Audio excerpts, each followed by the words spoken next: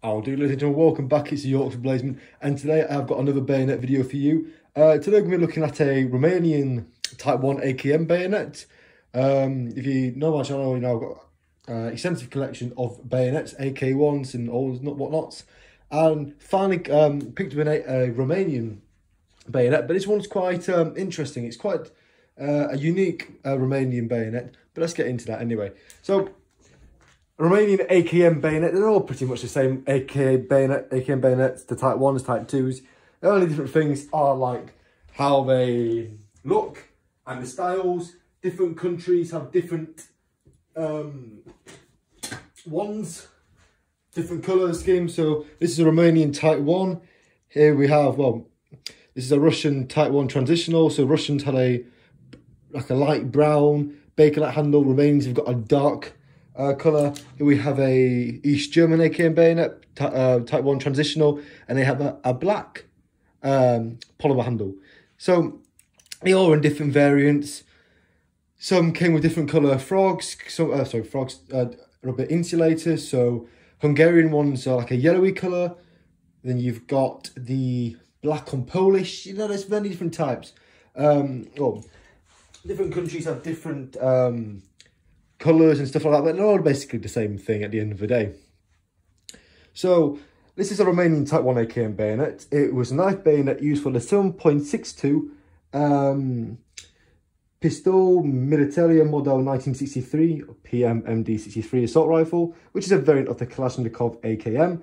So different communist countries during this time could have their own sort of arsenal. So like the Czech VZ58 assault rifle, but it is an offcut of the Russian Kalashnikov, and so the Romanians made their own version of the classic Russian Kalashnikov.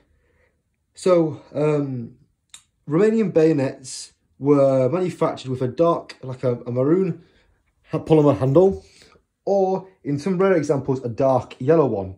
They all come in a black scabbard with early ones have a leather frog which wraps around the insulator, but later models from like the 1970s, they come with this Russian type of frog, the standard AK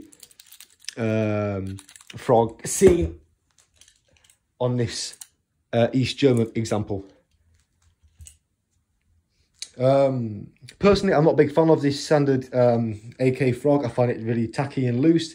But the Romanian ones, when they first made them, had a very secure leather scabbard, frog, so it would wrap around your insulator, and it's a sturdy piece of thick leather, so you wouldn't have this rattling, and it was secured to your belt instead of dangling like the standard Russian issue one. What more can you say? It's just the same thing. Romanian ones, they weren't that different. The frog sometimes was leather. Or they had, as I said, a nylon version of the wraparound one, but then later on, during the early 70s and late 60s, they went to this Russian example, which is uncommon. So, without further ado, let's just get into how this one looks. So, it's a dark leather scabbard, a frog, sorry. We've got a leather retention strap, a grey rubber insulator. If you don't know what that's for, basically it means you can cut electrified wire, because if you're not never seen an AK bayonet, the Type 1, the Russians were the first people to integrate a wire cutter onto a bayonet scabbard. So this little hole in the blade goes to there like so, and then you have a wire cutter.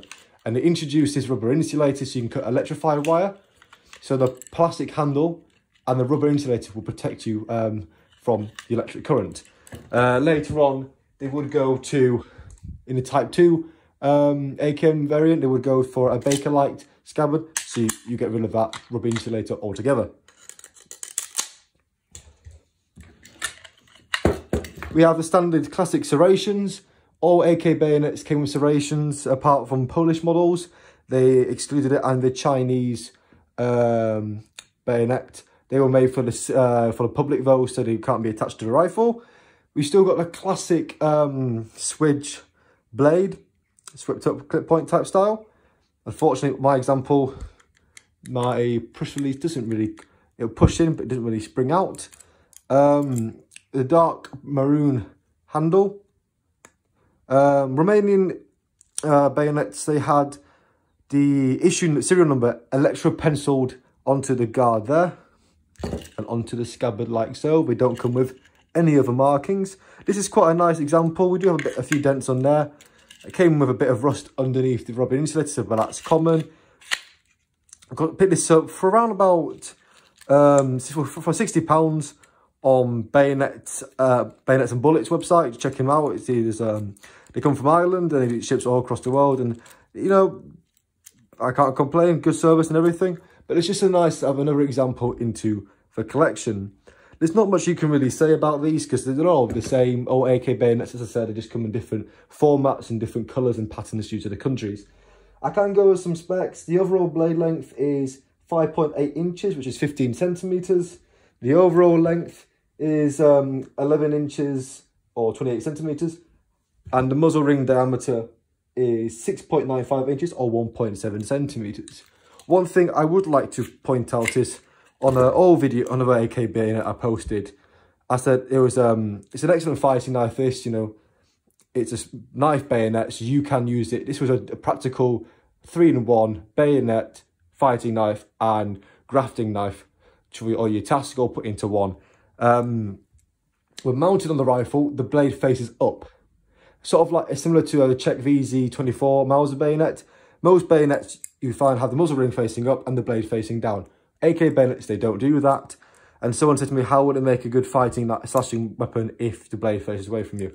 Well, if you've got the bayonet in your hand, you can slash with it fine. You can stab with it fine. When it's mounted onto the rifle, it's just purely for stabbing. So I wanted to get that clear up. You cannot slash with it on the rifle. You can only slash with it in your hand, which I don't know why you want to slash a bayonet attached to a rifle anyway. It's a purely a stabbing object.